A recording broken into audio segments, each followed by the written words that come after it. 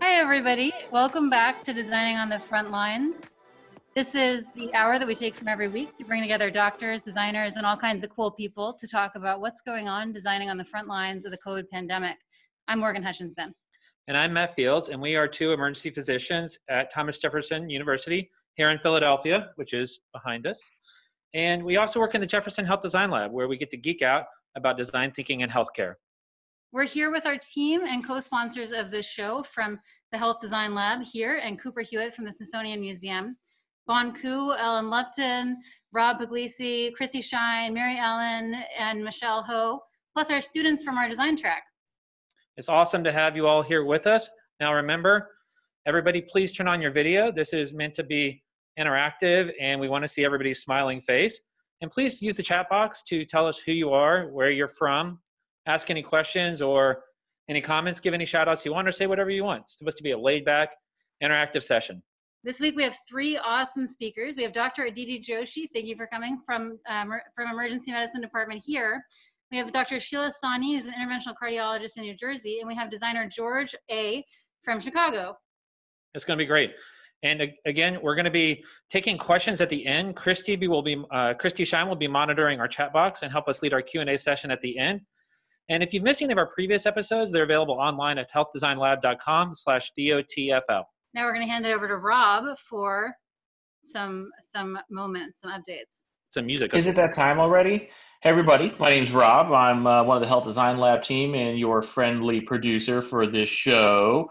For my bit today, I just wanted to share a little bit about the music we were listening to today. Let's check that out. Hold on. All right, so I had some switched it up from like our usual chill vibes this week to a little more electronic. This is a really great group from England, Aluna, male and female team. That song was called Warrior. I felt like it was appropriate for today. And then I saw this on Twitter right before we started today. Here's our guest from a couple of weeks ago. Can you all see? Mike Natter working on a really awesome piece called Don, Doff, and Draw. So you can kind of check him out in action. So amazing artist, cool guy, and a physician, and one of our previous guests. Make sure you follow him and check out his beautiful art. And that's it. I actually just saw that video yesterday as I was learning what Instagram Live was for the first time. I feel like the technology learning curve is huge these days. I'm going to go ahead and introduce our first speaker, Dr. Aditi Joshi, our colleague and our friend here in the Emergency Department at Jefferson. She's the director of JeffConnect, the telehealth program here at Jefferson, and the director of the telehealth fellowship. Hi, thank you for coming on, Aditi. I think you're muted. I feel like that's what somebody said on Twitter. That's going to be the line from 2020. You're muted. I know, that's going to be like the main thing. So yeah. Thanks so much for coming on. We're really excited to hear about what it's been like for you as the director of the telehealth program for the long term, and then coming into this pandemic, and like what your experience was like, you know, in at work and on telehealth, and just personally dealing with this kind of time. Sure, thanks for having me. So I'll give you a brief background. I've worked in telehealth for about 7 years. I joined a startup in 2016, and Jefferson started their program in 2015. And so our background, we have a program called JeffConnect. It's huge and all over the hospital. But the part that I'm going to talk about today is our on-demand portion, which is our direct-to-consumer. You can think of it as acute care, virtual urgent care, or something of that manner. It's staffed 24/7 by emergency medicine physicians. And I took over as medical director in 2016 and came to Jefferson at that point from that startup that I was telling you about. So previously, you know, we would staff it, but we didn't get a lot of patients. A lot of physicians didn't really want to do it. Telehealth wasn't very popular. People didn't get it. They didn't know what they could use it for. People didn't think it's safe. I mean, anything you can think of, I've heard. And so we always had this idea that it is going to be useful in the future, but it was a lot of barriers trying to convince other people that there was something to it. And so then, you know, 2020 happened and lots of things bad happened, but then this pandemic, and like nothing has changed the way that people look at telemedicine except until this. And this has been a defining moment because there is, you know, our entire goal is to keep people at home, right? So I just remember in March, and this is in Philadelphia, obviously my colleagues are here too, and so they can give you some idea of the other things that were happening. But I remember it was the week of March 9th, And, generally our shifts hadn't been overly busy. We didn't have a huge amount of people. So I could tell you, Flo, in March of that, March 9th of last year, we probably had over the week about 50 to 60 patients over the week. And so then March 9th happened this year, and we started to see just a huge uptick all of a sudden. And it was no accident, right? A lot of things were happening simultaneously. We in Philly knew that the West Coast had a ton of cases of coronavirus, so it was going to be coming to us. The hospital was planning to get PPE, they were restaffing. We were creating our own protocols of how we were going to deal with it as an institution. We shut down 5 urgent cares, a bunch of the on-site clinics shut down. We stopped our elective surgery, so a whole host of things shut down. And because of that, one thing that they did, because we had it already set up, was say that anybody who needs to be seen for medical care or coronavirus screening was going to go through our telemedicine program. So I went from basically having to deal with maybe 20, 30 patients. And then we, I think on that Friday, had about over 150. And we didn't have the staffing for it. So you can imagine the amount of stress that was for our department and the 37 doctors who were able to staff it. So here's what we did, because we realized that there was an opportunity here to keep people safe in the city of Philadelphia, because we had this program. We had the ability to keep people at home and still be able to offer testing. So while we were, I'll tell you about the telehealth portion, but the one thing we also did is create a bunch of outpatient testing sites. So we sent 3 around Eastern Pennsylvania and Southern New Jersey. So Jefferson set those up. And the idea was that anybody who wanted to get tested at one of those sites would come through telehealth, or they could call their doctor, but we actually set it up through telehealth. And we set up also a centralized place for registration so people could call there. And then so that weekend I spent basically training. So we had that set up, sorry, so let me go back a second. And then what we had to do in the meantime was, because we couldn't have one doctor staffing if you had 150 patients on a day at a time. And so we spent that weekend basically creating training videos. I created an entire portal with all of the training documents, all of the protocols, what you need to do to get testing information on coronavirus, so any of the people who are working in telehealth could do it. And then on Saturday night, I created 2 types of training videos, and I trained 150 people. I made 150 provider accounts that Saturday, which was like the longest day I can remember ever. And so because the next day we got all of those people, we got staffing from family practice and internal medicine to help out our very overworked EM faculty. And I remember that was March 15th. And I can't tell you, that day, I thought I was gonna cry just seeing all of the people helping. So did my colleagues who were working, because I don't think they would have been managing that amount of patients. And that week though, the March 16th, we saw over 2,000 patients. It was something ridiculous over that 10-day period. And so since then, that was probably our peak week. Since then, we haven't seen as many, but in the time that I would consider surge, where we needed family practice, internal medicine to help us with our staffing, which I'd say was that March 16th week to May 8th, we saw 6,500 patients and tested about 30% of them. Those are all people from home. Nobody had to come into a site other than the outpatient testing sites to do that. And so we know that probably helped tremendously, right? Because nobody had to come into the ER. No one had to go to an urgent care.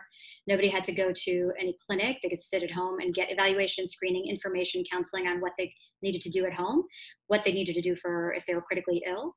And we could actually screen them for that.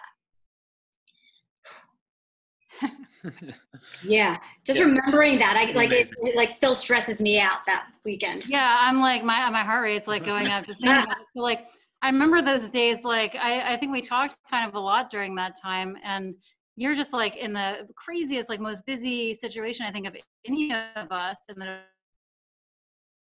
department, just trying to like, be the doctor and also manage this, huge surge in your department in telehealth. And then you got sick. And then you got sick during that time. And so what was that like for you? So I got sick. So I said that Monday, the 16th was probably the busiest day we had. It was, numbers wise, it was the busiest day. I got sick and spiked a fever that Saturday. And I was even telling Morgan right before this, I was like, thank God that happened then when we were fully staffed and I had trained everybody, because I don't know what we would have done if I was like sick and couldn't do it. Saying that, it was telehealth, so I could do it from home, but it was much harder. I was like just exhausted, like anyone can tell you who's had it. It was exhausting. I had a fever. Eventually, like I started getting like sicker, and looking at the screen made me nauseous. And so then I couldn't really do a lot of that work. So a lot of that time, I have a fellow that helped. Our admin team in telehealth was incredibly helpful.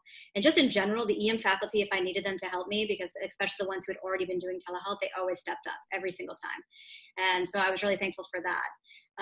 But a lot of the QA portion was still a little bit on me, because when things needed, like when people needed questions answered, because this was what happens, right? And relevant to the topic of design, when you're the only person who knows a thing inside out, and you have to scale up really quickly, it's a real burden if there's nobody else who can do it, or there's no centralized place for documents and training. I think I look back and thinking about the fact that it took this for me to create a training video and documents and a central document, that's ridiculous. I should have had that years ago. So now that I think about like when the new faculty coming in July, it's going to be so much easier to train them, but I could have thought of this years ago. Yeah, it's crazy that, a lot of things like that took the pandemic to really make like all the virtual things and all the things like that, so mainstream. But that's such a great story. Thank you for sharing it with us. Yeah. One of the interesting things I remember being a physician, also working during the pandemic and also doing telehealth, is I remember I got a cough, and earlier on we didn't have rapid testing, so I had to be quarantined for a number of days and couldn't work my shifts. But because of telehealth, it actually was a really interesting thing where we actually were able to switch people from working in the department to working telehealth. So being able to provide care as a physician during periods of quarantine is just as important to balance workforce. So it's true. 100%. We still have some of our high risk doctors still just doing telehealth, right, instead of going back into the emergency room. Yeah, it totally makes the department, it makes, increases the staffing, it lets us all kind of work together in a really cool way. I know, Aditi, that we're going to have a lot of questions for you from the audience, so I want to save some time for that until the end. Thank you so much for sharing your story with us, and stay tuned for some more questions. Yeah, thank you very much. All right, so everybody, now it is time for us to go to our first breakout room. For those of you just joining, we like to do breakout rooms as a way for everybody to get to meet each other and learn something about each other. So you're going to be randomized into groups of 4 or 6. And when you get in there, feel free to just tell everybody who you are, where you're from, and what you do. And then we like to give a prompt. So the prompt this week for this breakout session is, what surprises you most about how the world has responded to the pandemic? So what surprises you most about how the world has responded to the pandemic? No, we're unmuted. We're unmuted, okay. Yeah, that's the opposite of muted. 2020, you're not muted. Okay, awesome. Thanks everybody, that was great. I just met some awesome people and had a lot of fun. We were in the same breakout room. We were in the same breakout room, yeah, actually. That's exactly what happened in my breakout room too. But yeah, it's great to be back. So now I'm going to turn it over to our Health Design Lab Director, Dr. Bon Ku, to introduce our second guest. Awesome. Happy Friday, everyone. I think there's someone joined from Australia, which is great. So good morning, or out there, I think. It's pretty early in the morning. So I'm thrilled that Dr. Sheila Sahni is joining us. She's a cardiologist who practices in New Jersey. She did a fellowship in interventional cardiology at UCLA. So that means when you get your heart attack, she's the one who does that procedure and opens up our blocked coronary arteries.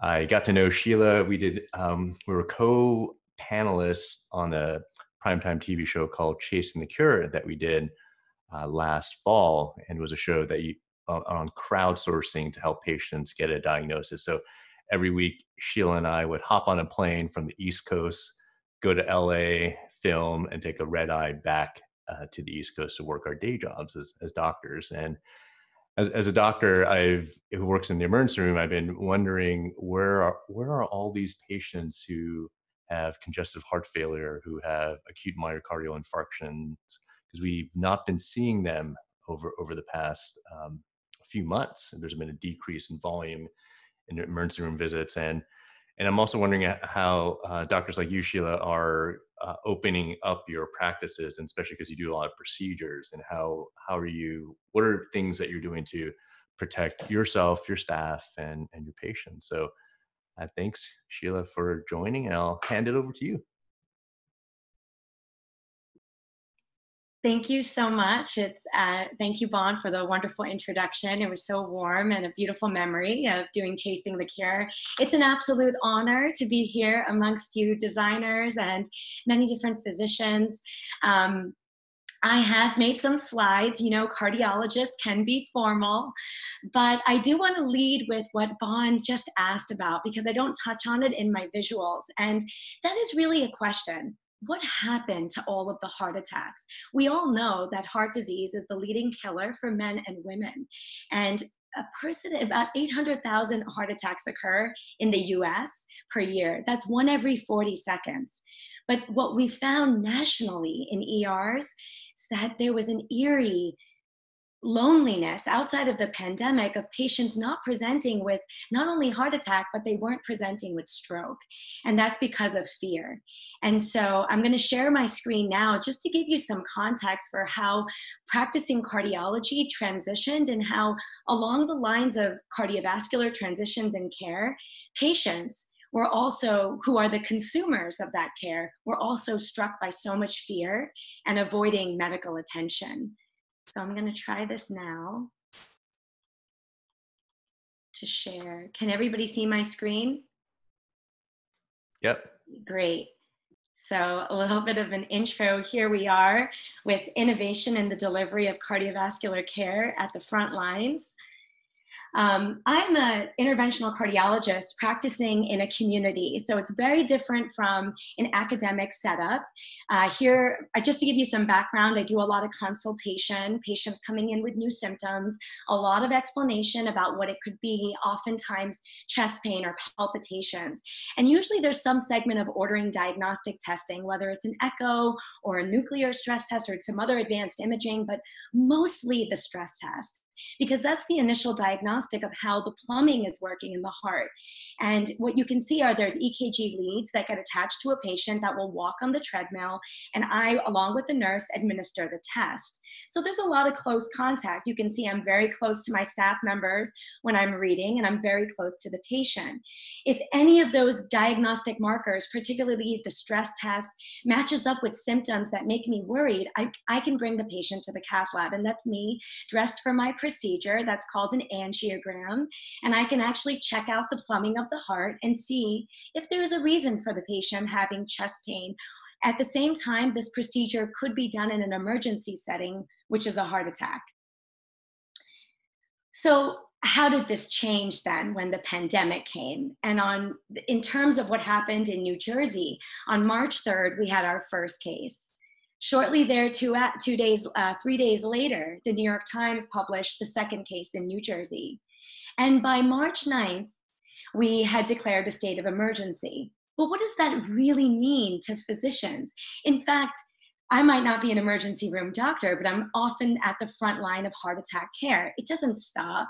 So declaring a state of the emergency in New Jersey didn't really give much guidance to physicians in the community. We were kind of left to continue what we were doing. So here I was, Tuesday, March 17th, which is a day that I do a lot of high-risk procedures that have taken months to schedule at a high-risk center. I see patients in the morning. Here I'm examining a patient, no social distancing. I'm giving her a happy result of a negative result, and there I am after my third case late in the cath lab. But we couldn't neglect or avoid what we knew what was inevitable. And that night, with multiple meetings with other cardiovascular physicians in the area, as well as hospital administrators, we all got together and made some really important decisions to deal with this transition that was going to be transformative and immediate. And those involved completely shutting down elective procedures, because we had to prepare. You know, the state of the emergency on March 9th really meant we need to get prepared. We shut down elective procedures, no more stress testing, no more echoes, none of that you saw that I was doing could we do anymore, because they weren't urgent. And we virtually transformed our practice overnight into telemedicine. So here I am doing consultations. We were able to maintain 100% volume with our patients. I would say maybe 90%, but we were very strong in converting everybody to a telemedicine visit, as well as new consultations. But there were transitions that we had to make that we were unprepared for. In other words, patients calling me with new chest pain, I need to perform an EKG. So on the right, you see our staff members dressed in proper PPE, performing an EKG, about to perform one. But at the same time, a common symptom is palpitations, and I need to perform event monitors. So in the center, you see two different monitors that I use. This one on the bottom, there was a point where we were leaving it in a shopping bag outside of our office. Patients were walking in with a mask and coming to pick it up and placing it on themselves when we were waiting for PPE. Once we got proper PPE, as showed by one of my staff members, we were able to place both of them on for the patients. And patients were able to mail them back or drop them back. So these were some rapid transitions that we were able to make that complemented our virtual medicine practice. But again, diagnostic testing, elective cases completely shut down. So patients were really in limbo. And what happened to some of the coronary patients that were waiting for procedures? I was managing them with medicine with very close follow-up. And again, if they needed urgent care, we did have to refer them to either our office for an EKG or the emergency room. But you know, figuring this out has really been the equivalent to trying to fly a plane while building it, because the design innovation has continued and continues as we decide on how we're going to reopen safely. Here we've put up some plexiglass between our front desk members so patients can feel safe when they're having to have that close contact. And here you see me with one of my nurses. We're both wearing N95s. We have a testing protocol in place where patients have to confirm negative status before testing. But what I was really curious about to hear from everybody from the design perspective, if we could create something like a plexiglass to come down where patients could be separated from the nurse or even other members of the office, that would be a safer way, because what happens is when you do a stress test, you aerosolize, you start breathing very hard and you can get short of breath.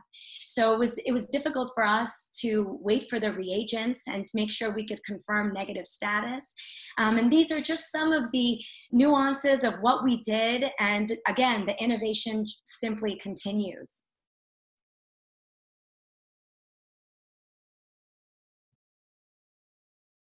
Sorry, Sheila, I was muted again. That's the theme of the show today. Thank you so much. That's really cool to hear about. I know that we talked a couple of days ago that it was really inspiring to hear that story, and it's cool to hear all the details of it. I think that one of the things that's been really hard from the emergency department standpoint is seeing so many patients who didn't come into the emergency room and who didn't go to their outpatient physicians and who got worse and, you know, unfortunately had really serious complications. So that's really, really cool to hear about. Thank you so much for coming on. Like I said earlier, we're going to save the questions for later. I'm going to go ahead and hand it over to designer, curator, writer Ellen Lupton from Cooper Hewitt Smithsonian Museum to introduce our last speaker.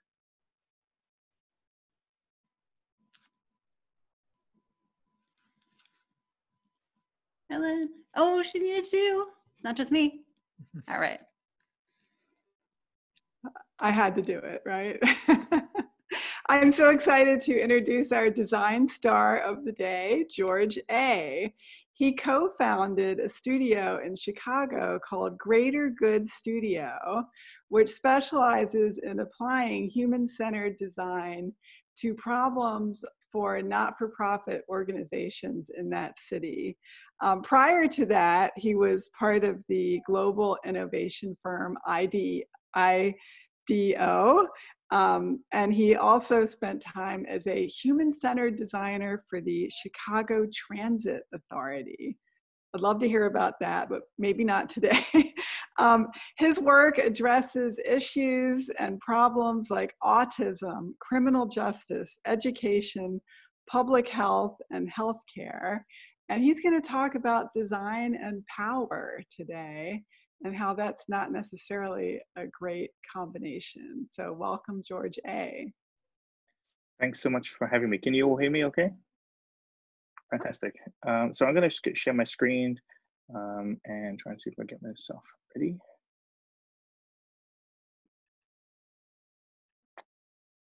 Okay. Are folks able to see these slides? Fantastic. So a little about the studio. Our business has been in business for 9 years now, so this is our 9th anniversary. We've been so excited that we still exist and we still actually are able to do this work.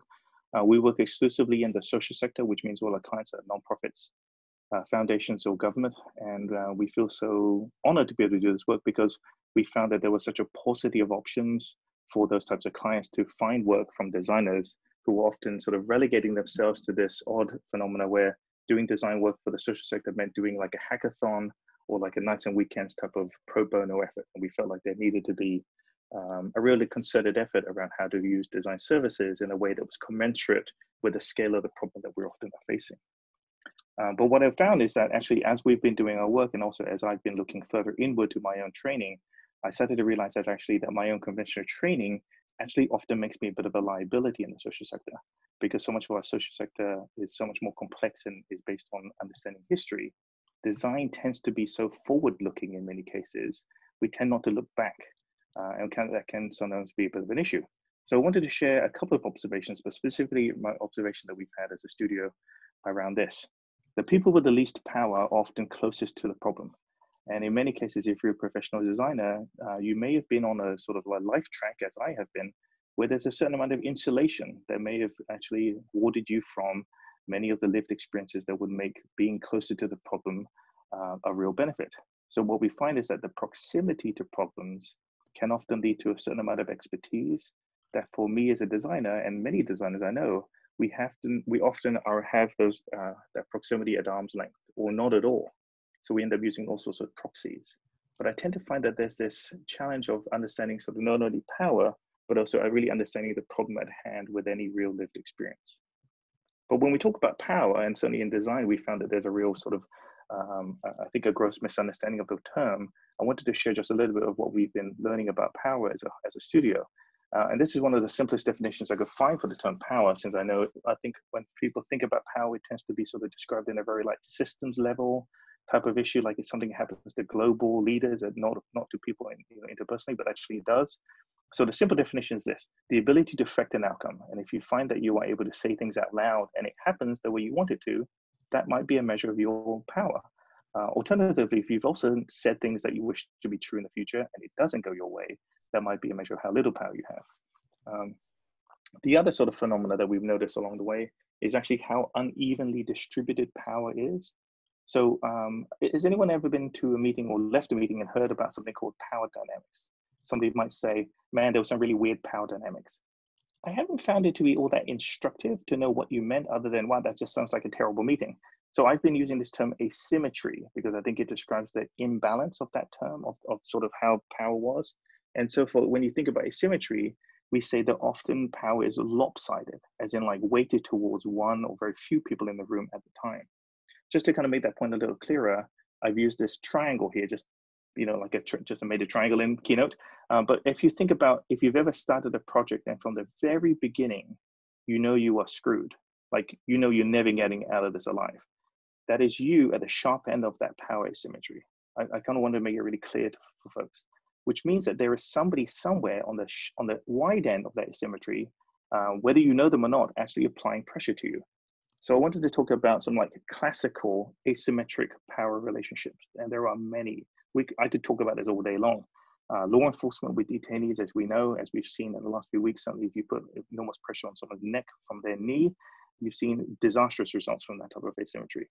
Doctors and patients, employees and employees, funders and grantees, teachers and students, landlord to renters, local government, community, leadership and frontline staff. Even to a degree, there's a certain amount of asymmetry all of you have, or that I have perhaps over the listeners, because everyone's giving me their attention. But I wanted to mention something about what we noticed as a studio, is that while we were all like, yeah, fight the man, because we wanted to be sort of in alignment with those on the right-hand side of that asymmetry, on that sharp end, we actually can't get to do our work without aligning ourselves very much so with those on the wide end. So an awkward realization was how much we need to be further along that spectrum than we thought.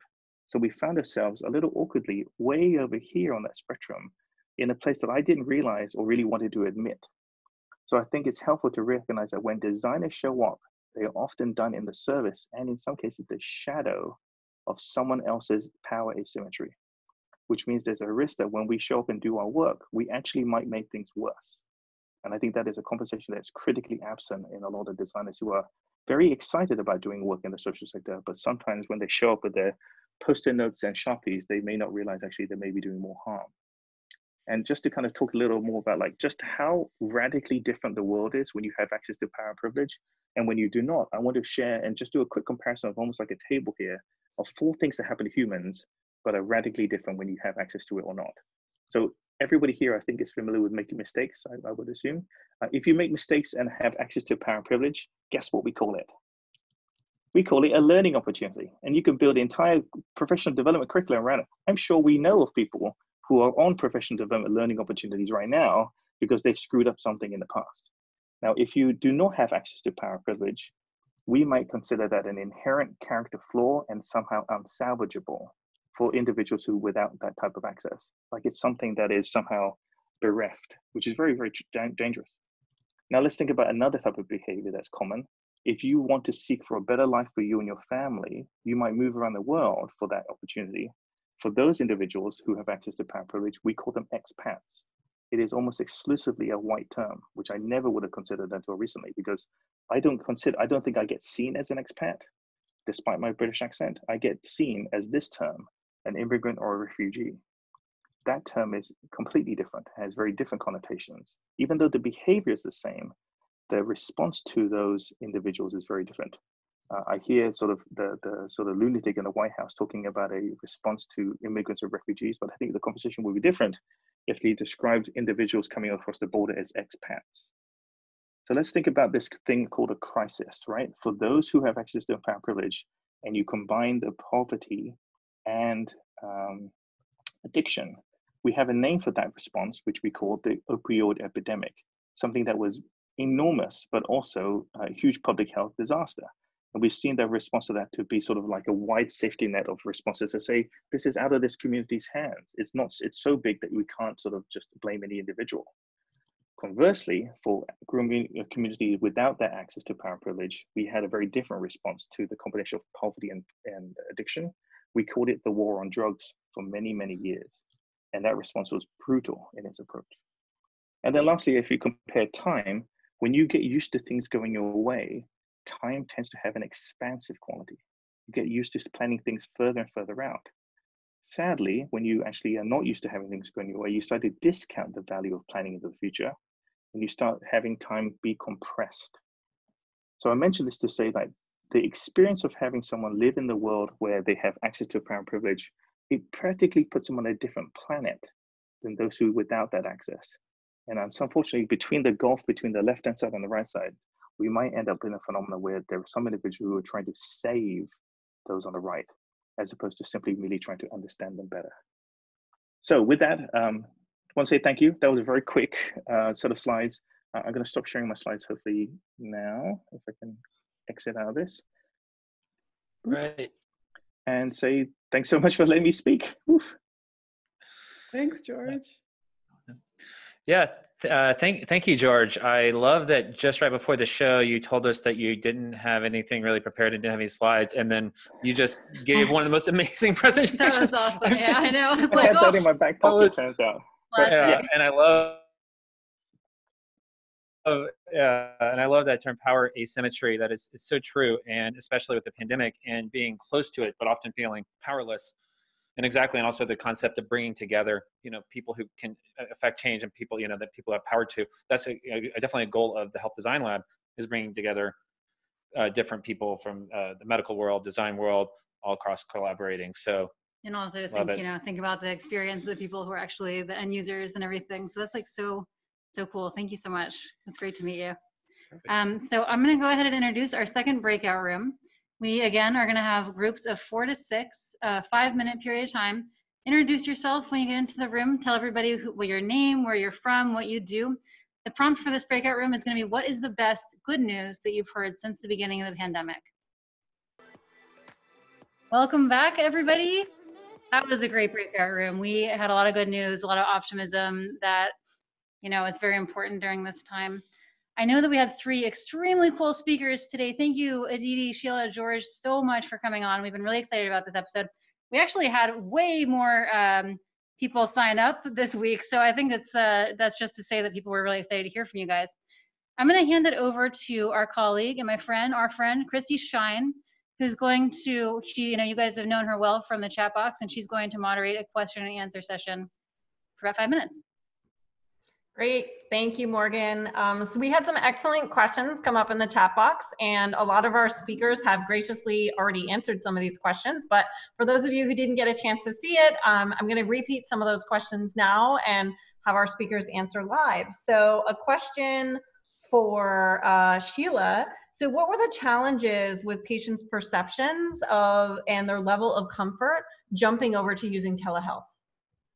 Yeah, great question. I think even on the provider side, there were a lot of myth busters that had to just get busted overnight because we had no option.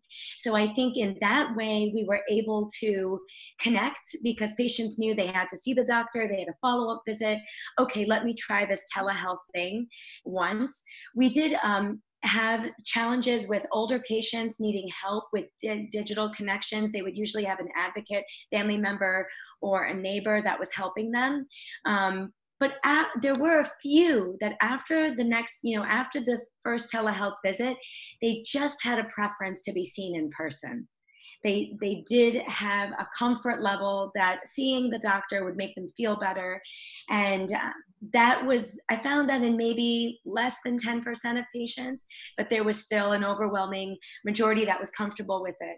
But most patients connected first on with a telehealth visit. It's the second visit where they may have wanted to drop out. But in terms of HIPAA compliance, nobody was worried from that perspective that I experienced. Great, thank you, Sheila. And a question for Aditi. So Aditi, how do you think that we can carry forth the urgency that you mentioned that occurred in the COVID-19 pandemic with kind of making our training videos and creating manuals? How do we carry that urgency forward in the setting of the fact that we hope that we see that this eventually tails off? So I honestly think it's going to be coming back around. And I think the second time we'll be a little bit better prepared, which is great. I think this was just a different type of situation because for years we've been trying to get some footing in telehealth and there just wasn't the interest. So it wasn't that we didn't want to do this or this wasn't something we thought of. There was just nobody cared, right? And so then what ended up happening, and this is another part that made my life overwhelming, was that people from all over the country were like, oh my God, can you help us? Can you help us? Can you tell us what platforms to use? How are you training everybody? How do you get patients to use it? How do you make sure you're safe on telemedicine? And I was like, I would have loved to help you with this. I've been trying to help and get this to be something, but I had no time for it now. Now, after the fact, there's I feel like we're in the lull portion. Now we can do that, right? And so we've been trying to make this a little bit more formalized because there is a lot of that question. And like Dr. Sahni was saying, she was saying that, that people want to go back to in-person, but they may not 100% of people will probably go back to in-person. There's going to be that portion of telehealth that's going to have to be there. And so now we can plan that out a little bit better. So that's what we're trying to do. And I think that urgency made it possible for us to create the need. And so now we can think about that in the future. It's like an opposite thing that happened is what my answer is. And what do you think about all of those different people who have come together now? Do you think we'll see networks forming of people interested in telehealth, banding together? Do you think we'll see individual groups forming? What do you think telehealth looks like for our future? Absolutely. I think it already has happened. There is a network just everywhere. People's interest is piqued. We're doing it more in our medical school, as the students here can attest to. I think what's inevitably going to happen is just going to be another way that you're providing healthcare. It's just going to be one of the options. And so if we think of it that way, it's not going to be any different than how we do any other thing, which is what we've been saying for years. And so now it's the reality. We were forced to do it. Patients now understand it. Physicians understand it better. And so that makes it easier to make it part of healthcare. It's not going to be 100%. We're not looking for that. We're not going to say we're doing virtual medicine forever, but that's just going to be a portion of it. So yes. Great, thanks, Aditi. And George, questions for you. How might we shift the power asymmetry that we're seeing now? And then sort of a little more controversial, does the power lie with the people who ultimately pay for design services? Yeah, I think to a degree it definitely does, but I think that's why it behooves us so much to vet thoroughly the thesis that people are bringing to us as a studio. I often find that there is a real, almost I say, a fetishization over certain solutions that a client might come to us with. And what we've been finding as a really early indicator of whether or not this is going to work out is whether or not we can dissuade them of how fixed are they in their idea of what a solution might be, and say, are you still open to learning something new from the people you are insulated from? And we find that when we do our design research, we might in some cases actually find that our client very well might be part of the complicit issue, and we have to let them know ahead of time. Like, it's somewhat predictable that we found that to be true. So we say, I don't know if I want to do this project. So like, if I found out that I was part of the problem, I'm not sure if I'd really enjoy that. So I would be okay if you didn't want to do this project with us, because we kind of a pain in the ass to work with. But if you're willing to find out what is really holding back the people you're trying to serve, and that you, regardless of your implications, might be impacted by this change, and you're willing to learn, we will be your partner forever. So one of those moments is really at the very beginning, as projects are getting framed pre-contract before you sign, to really assess. And what we find is that there's a destructive quality. You can actually disrupt how payer asymmetry happens when you say no. And I think to date, my studio has a reputation now. I think we've had a practice about 30 breakup emails, where before a project starts, we've been able to turn down things and say, I don't want to do this. And like, it's not you, it's me. We just can't participate in this project. And that practice, I think, of 30 times, and because we practice every week going through this gut check with our initial projects as we come through, our studio has a lot of practice, probably more practice than any other that I've ever seen or worked in. And I think that that's the kind of practice that is really sorely missing, because you would assume you have to take every project you can. I don't think that that's true. I mean, certainly there is a certain requirement of making money, but if the assumption is you have to make money and then occasionally do good, I think that is a flawed thesis. What we tend to find is that you can have impact if you stay resolute on your values and have the money be a function of that work. So, and what becomes really troubling is that the more powerful the people you speak to, the more likely to have insulation. So in the last few months, we've been connected to the Gates Foundation. And I mentioned to them as I talked to their US team, I'm mentioning how, you guys have so much power.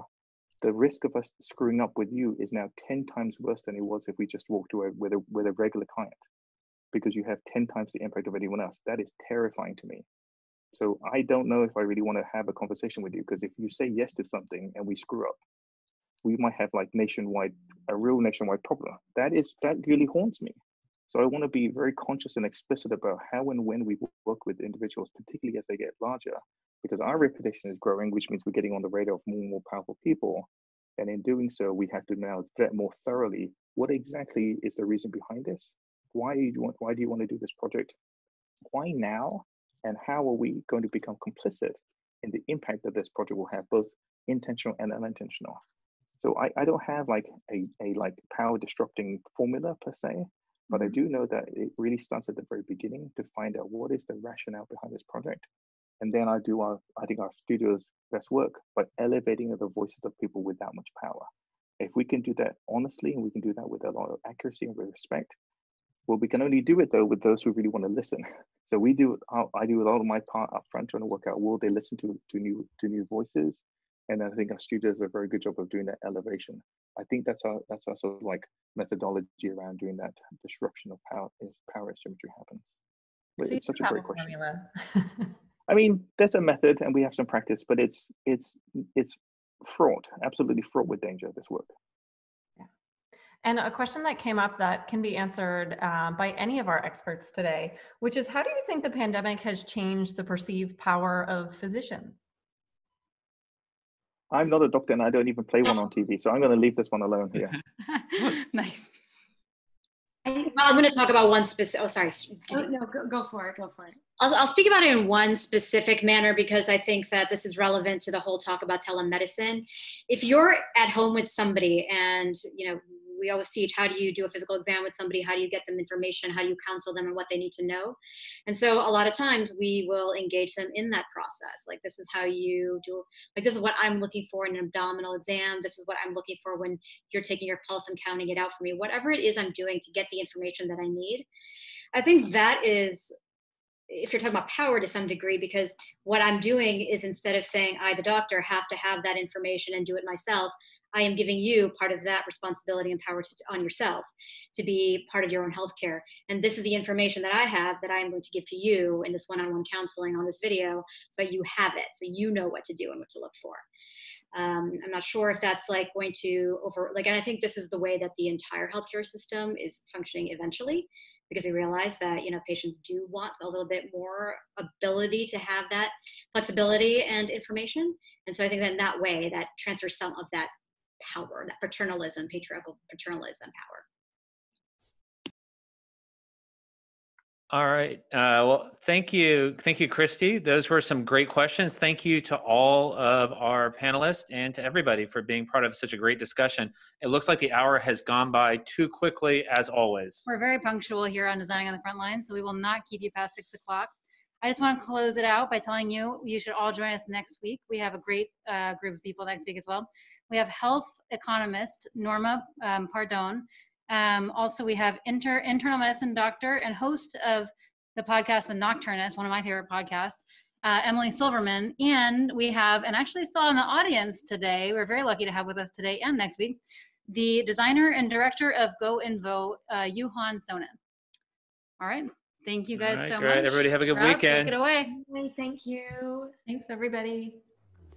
Thanks, everybody. Bye.